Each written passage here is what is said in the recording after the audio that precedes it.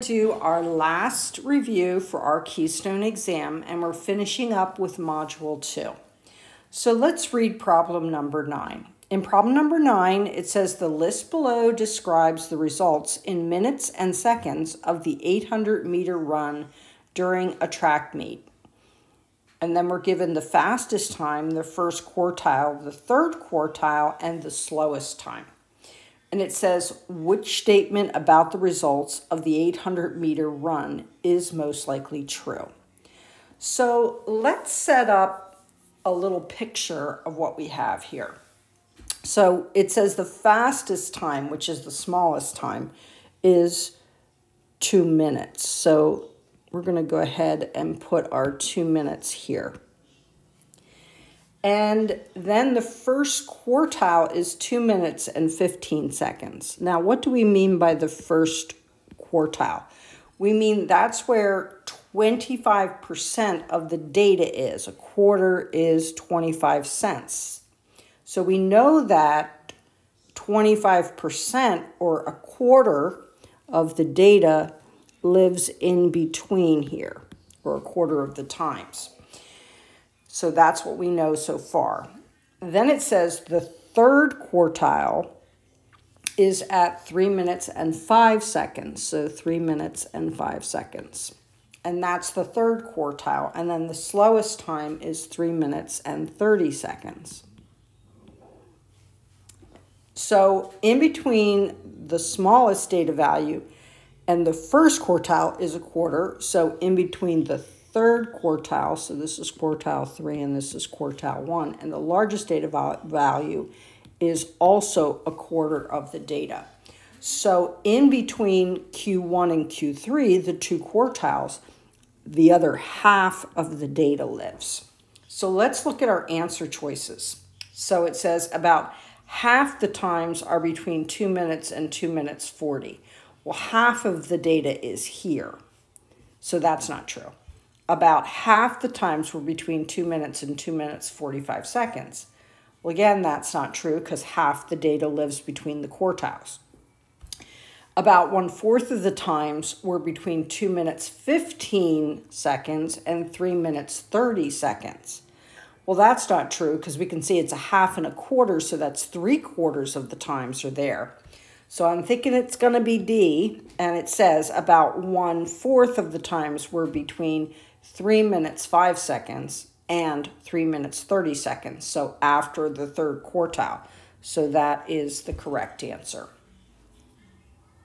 Question number 10. We have 8 members in a running group.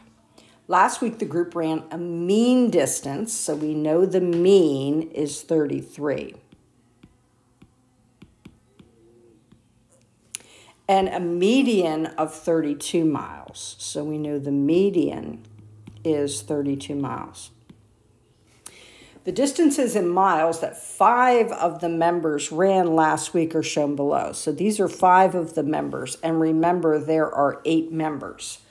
Then they ask you which list could show the distances in miles that the other 3 members ran last week. So if we add these first 3 members to the group, and that could be the number of miles that they ran, we have to get a mean of 33 and a median of 32. So to find the mean, we add all of the data values and then we divide by how many there are, which again is 8. So basically we're going to take 25 plus 44 plus 23 plus 32 plus 26, and then add in these 3 values, which are 32, 37, and 45, and then we're going to divide this whole thing by 8. So when I did that, to save us time here, I did find that answer choice A and answer choice D would give us this mean of 33. So I know it's either A or D, but it also has to make this fact true. So what is the median? The mean is the average. The median is the data value in the middle. So I'll have to put these 3 values and these 5 values together and make a data set, put them in order, and see if my median is 32. If it does, then A is the answer. If not, it's probably D, and I should check that. So let's put the data in order. So the smallest data value, I believe, is 25. I'll leave myself a little space in case it's not, and it's not. It's actually 23. So then we get 25 and then 26. And then it looks like we're getting 32 and 32. So 32 and 32.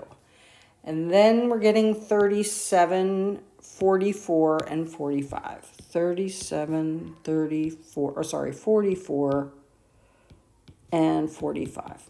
And the median is the data value in the middle. And we have 8 data values. So these 4 are the first half, these 4 are the second half. So the median is between 32 and 32, making it 32.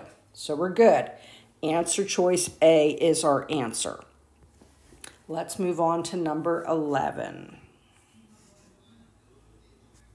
So we have a scatter plot, and it shows the representation between the relationship of the high temperature in degrees Fahrenheit, and that's against our x-axis, and the attendance at a water park, and that's probably in thousands of people. So it says, based on the line of best fit, which value most likely is the attendance at the water park on the day when the high temperature is 95 degrees? So 95 degrees, the end of our graph is at 90 degrees, so 90 degrees is going to take us to about here. So if we extrapolate this graph, that's going to take us just under the edge of this, which is 400,000 people. So the number that is just under 400,000 people is this B. The rest of them are either too small or too high. So that's our answer. Problem number 12. We are given that at a store's grand opening, the first 800 customers to enter the store are going to receive a coupon for either 10, 20, or 30% off their entire purchase. The coupons are distributed randomly, and the table below shows the number of each type of coupon that will be distributed. So it looks like we have 525 10% off coupons, 225 20% off coupons, and 50 30% off coupons. Which expression shows how to find the probability that the first 3 customers to enter the store each receives a coupon for 30% off? So I want the first customer to get a 30% off coupon and the second customer to get a 30% coupon and the third customer to get a 30% off coupon. So you hear in my statement the word and. When we think of and in terms of probability, we should be thinking about multiplication. And if we can remember that, that will eliminate answer A and answer B because they're dealing with addition. We would see the or logical operator if we were dealing with addition. This or this occurring. So we do know that the answer choice has to be C or D. Here's why this problem can be tricky. The events aren't independent. So when the first customer arrives at the store, I have 50 of the 30% off coupons. So 50 of the coupons are 30% out of the 800 coupons. We already decided we're multiplying. And then the next customer comes in the store. When you're calculating the probabilities, you assume that the first person got the 30% off coupon. So there is now 49 30% off coupons, and the number of people has decreased as well. So now there are 799 people. waiting for their coupons. And then when the next person comes, the same thing occurs. Now we assume we've given out 2 of the 30% off coupons. So now we have 48 of the 30% off coupons, and there are now 798 people in line. So the answer choice should be D. Let's move on to our final problem. We are now going to do a constructive response item. So we have a table and it shows the values of a linear function. So we know that a linear function is in the form y is equal to mx plus b.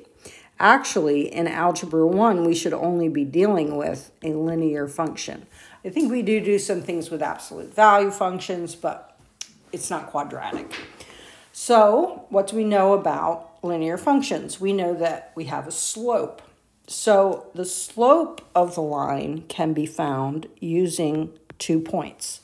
So I'm going to first focus on these 2 points. That way I can find a numerical value for the slope. So the points are 12, 16, and 20, 22. So we're going to find slope by taking y2 minus y1, or 22 minus 16. And we're going to put that on the top of the fraction, all over 20 minus 12 on the bottom of the fraction. Then I'm going to do some math with my calculator if I need to. So on the top of the fraction, 22 minus 16 is 6. And on the bottom of the fraction, 20 minus 12 is 8. So 6 over 8 reduces down to 3 over 4. So now I know the slope of the line is 3 over 4.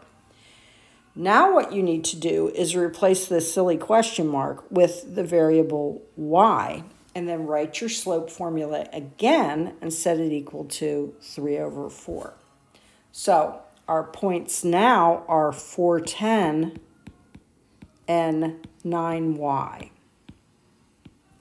So we are going to say y minus 10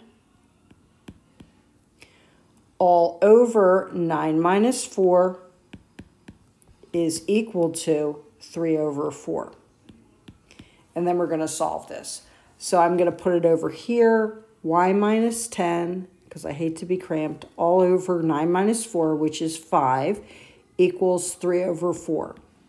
So we have a proportion, and we're going to solve it. So we're going to take 4 times the quantity y minus 10, and that's cross multiplying. So we get 4y minus 40 equals 15. Then we're going to solve this 2-step equation by adding 40 to both sides. That gives us 4y equals 55. And then we're going to divide both sides by 4. When we do that, we get the y value, which has to equal 55 over 4, which is, as a decimal, 13.75. So your answer is 13.75. Let's move on to part B. So it says a linear function is graphed below, and you want to find the value, the y value of the function when the x value is -5. So you're going to use slope again. So this time the difference is we're not given data, we're actually given a graph. So we need 2 good points, and we need to know that slope is rise over run. So our rise is up and down here, the vertical, which is 2, and our run is 3. Now, this is a line that's going down. So if I put a little dude on here, the sensation would be sliding down the hill. And therefore, one of these has to be negative, and I'm going to make the rise negative, but it really wouldn't matter. So this means that we have -2 over 3 for our slope. So this is our slope. Now, what I would do is I would write the equation of the line in order to find my value of y when x equals -5. And I'd like to show that so you recall that. So we're going to do y minus a y coordinate. So I'm going to pick this one where the y coordinate is, or the coordinate pair is 4, 6. So y minus the y coordinate, which is 6, is equal to -2/3 times x minus the x coordinate, which is x minus 4. So we get y minus 6 equals -2/3 x plus 8/3. Then we're going to add 6 to both sides. We're going to do it in thirds, which is 18/3. So we get y is equal to -2/3 x, and then 18 and 8 are 26/3. And then all you have to do is plug in your -5. So -2/3 times -5 plus 26/3. So that would be 10/3 and 26/3, which is 36/3, which is 12. So our y value is 12. You can also kind of guesstimate it if you would like by extrapolating the line up, because you can see it's going to be over 8. So you might be able to guess and check a little bit as well. Okay, a pretty ordinary question. You're just asked to graph the linear equation. So we start by graphing the y-intercept, which is -3. So we put a dot at -3. And then we use our slope to find more points. So the slope is -2/3. And that tells us to go down 2 from the original point and then to the right 3. So that gives us a point here. It's nice to kind of go in the opposite direction as well. So up 2 and to the right 3, which gets us right about here. We can do it again if we want, and that gets us over to here. And then we just draw a line through there. And that's a pretty standard Algebra 1 question. All right, let's get to the last one, which I think is a little evil because I don't see us really doing this kind of stuff in Algebra 1, but we're going to get through it. So we have a linear function, and the y values are written in forms of k. Yay! So what we're going to do is we're going to use our slope formula again. So we're going to get 2 expressions for our slope. So again, what I'm going to do is I'm going to use these first 2 first to get an expression. So I take y2, which is k minus 3, minus y1, which is k, and I put that over 2 minus 1. Now, k minus k cancels, and we're getting -3 over 2 minus 1, which is 1. So I know the slope is actually -3. So I have a value for -3, but that's not k. What I can do now is write another expression for our slope using these 2, and then set it equal to the -3.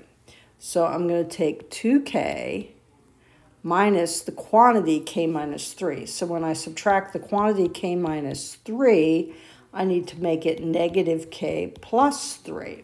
So -k plus 3 all over 3 minus 2, which is 1. And that's going to be equal to our other slope, which was -3. So 2k minus k is k plus 3. Over 1 is just k plus 3, which equals -3. So if we subtract 3 from both sides, we get k is equal to -6. And that's what they ask us. What's the value of the constant? -6. So that's the end of our review for the Keystone exam. Good luck to all of you who are taking your Keystones.